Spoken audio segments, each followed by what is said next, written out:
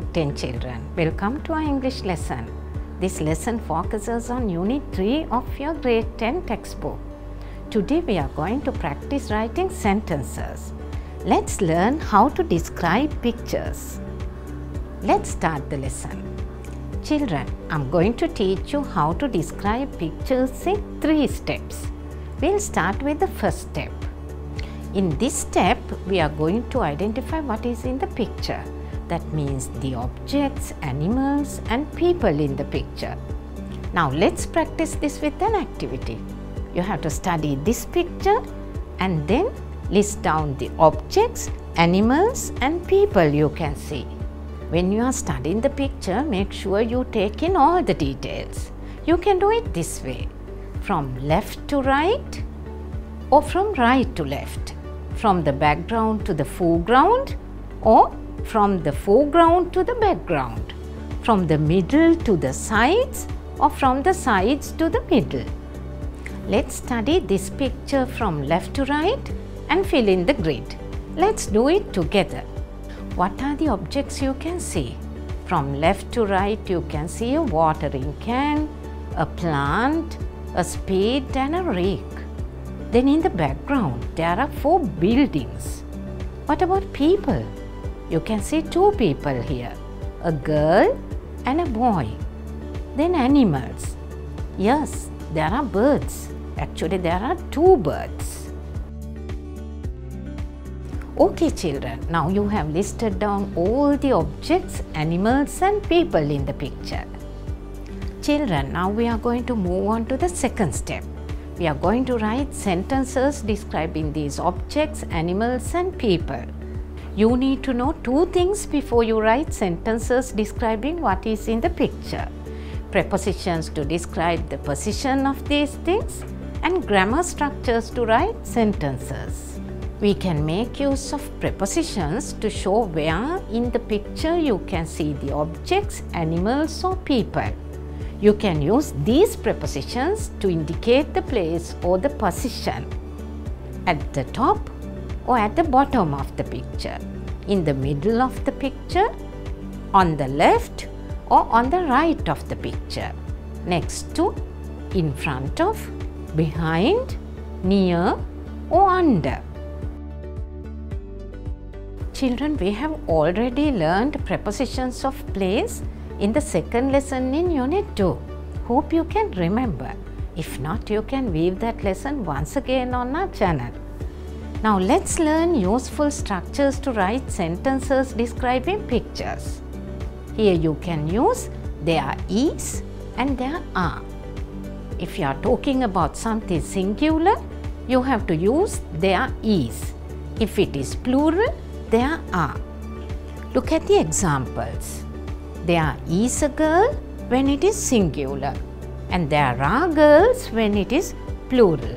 Now let's write sentences. We'll start with the most important detail. How do we write about the people here? There is a girl and there is a boy. Let's combine both and write like this. There is a boy and a girl in this picture. There is a boy and a girl in this picture. Shall we write about the objects and animals now? This time can you try? Okay, make use of this substitution table to help you. Let's do the first one together. What about this watering can? You can say there is a watering can. Can you describe the position of this watering can with the help of a preposition? Look at the picture and see where it is. So you can say there is a watering can in front of the girl. Now you can try writing sentences about the other objects in the picture. You can pause the video, study the picture and the substitution table and do it now. Okay, let's check your sentences now. You can write sentences like this. There is a rake on the ground. There is a spade in the boy's hands. There is a plant in the girl's hand. There are 4 buildings in the background. You can see the difference between singular and plural sentences here. For singular ones, we use there is. But for the 4 buildings, we use there are because it's plural. Now let's move on to the third step. In this step, we will write what is happening in the picture. To do that, you can make use of the present continuous tense in active voice or passive voice appropriately. Look at the 2 examples. A man is washing a car. That is present continuous active voice. Then a car is being washed by a man. That is present continuous passive voice.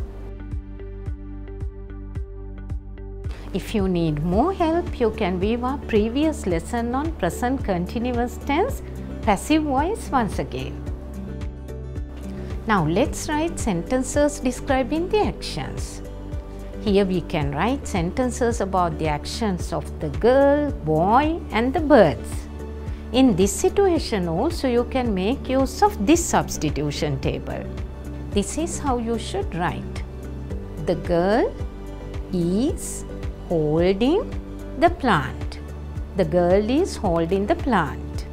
Then the boy is digging the soil. The boy is digging the soil. The birds are flying in the sky. So the birds are flying in the sky. You can see the difference between singular and plural sentences here. The girl is holding, the boy is digging, but the birds are flying. Okay children, now I want you to do an activity on your own. With the help of what I have taught you in this lesson, describe the picture in activity 6 on page 27 of your textbook. Children, that marks the end of today's lesson. In this lesson, we practiced how to describe pictures. We did it in 3 steps. First, we noted down what's in the picture, and then we wrote sentences showing the position using prepositions and the structures there is and there are. And in the 3rd step, we described the actions using present continuous tense. We used the present continuous tense both in active voice and passive voice. Next time, we'll do a reading lesson. Hope you enjoyed the lesson. Don't forget to subscribe to this channel. Goodbye.